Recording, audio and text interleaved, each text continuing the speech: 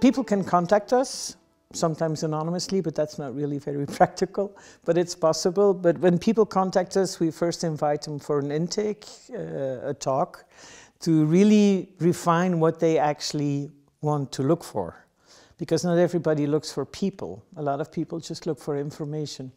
So that is the first step, and then we go over a very detailed consent form. What do you want us to look for? Can we look abroad? Can we contact different people?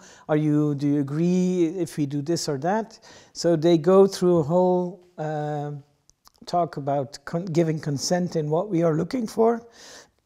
And also privacy declaration, of course. The GDPR is a very important issue in our work. And then we support them in all the different steps that we can take. So if it's, for example, an adopted person who is looking for a file, we can contact the adoption services and demand their files. They have to send it to us. Sometimes it happens that we know that it's not complete because the adoptee may have already some information and it's lacking in the files, so we have to ask again and kind of put some pressure. Or we can look in the countries of origin, whether there is documentation to be found there, or with ISS, or different sources that we can contact. So we take every step with the client and on the client's tempo.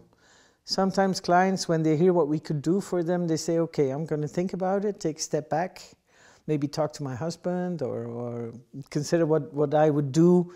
What if you find a relative? Because once you find something, you cannot unknow it. So sometimes it's a bit of a Pandora's box that opens with the information that you get. With donor children, for example, it's different. We have a very small DNA database of our own, but we can only look for first-degree filiation, which is very limited. A lot of people ask to look for siblings or half-siblings, are very curious about that. But sometimes if you, for example, use the commercial DNA databases, which are, of course, very successful with millions of DNA samples in it, you get more information than what you asked for. For example, you may be looking for relatives and then get news that you have maybe a hereditary disease, news that you didn't want to know.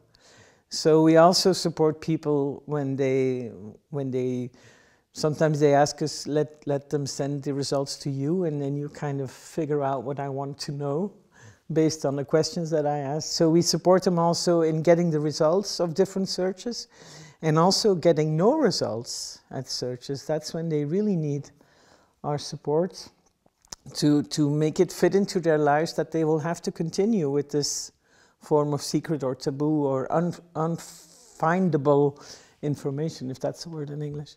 So the support can have many shapes and forms in practical searches, but also technical interpretation of DNA results and psychosocial support.